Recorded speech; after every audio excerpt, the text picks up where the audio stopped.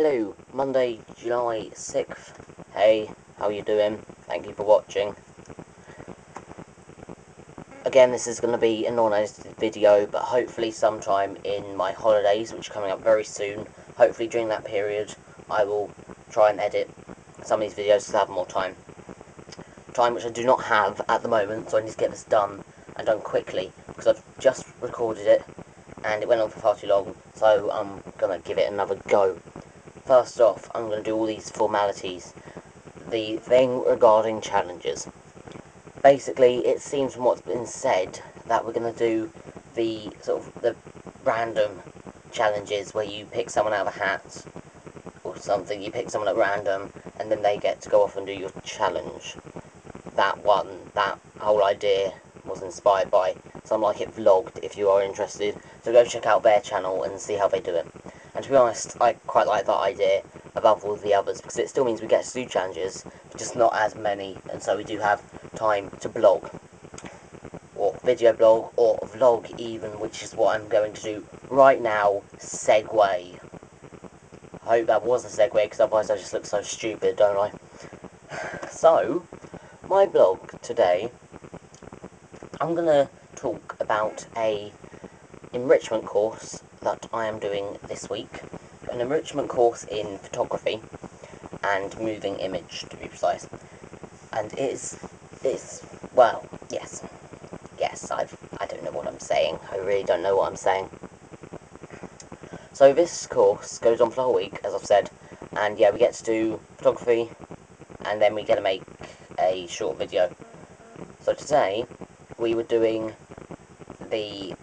stills, but we were kind of developing our own sort of photos, and so for the last part of the day, we got to use these pinhole cameras. Basically, they are just tin cans with a little hole in the front, and then what you do is you slot some paper in the back, some photograph paper in the back.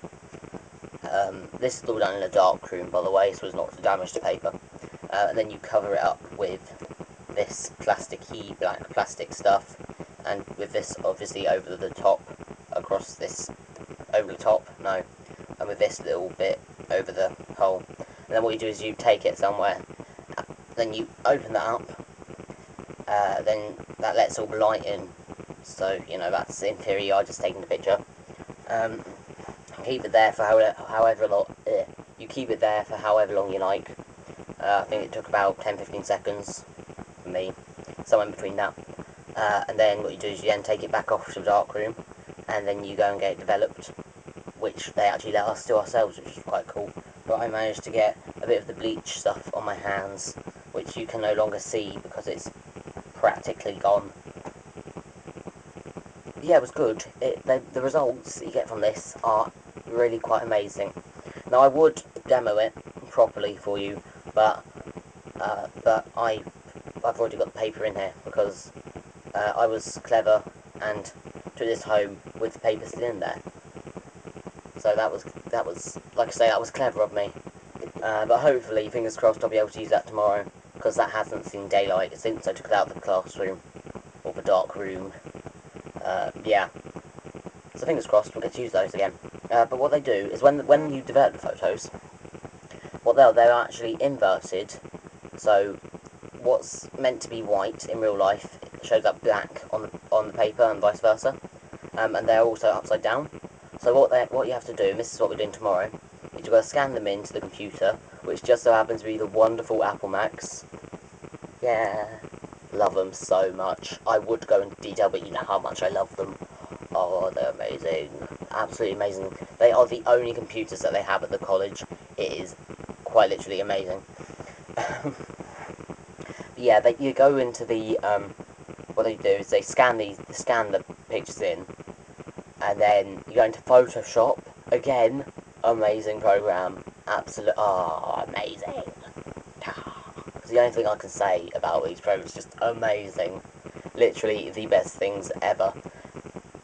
What they do is they put them in, and then they can't sort them out, so they make the colours right, and they also flip them so that they're right around. And they did two pictures for the demo, one of which was mine, and it did look really rather amazing at the end of it, so I can't wait to do it tomorrow. It's been brilliant. Also, just as a sort of a side note, I'm going to be blogging about this every day on my website, mrsurgery.co.uk. So please do go ahead and check that out for the updates. This video, may I add, will be the vlog for today. Might write a bit extra, might not, I don't know. So, yeah,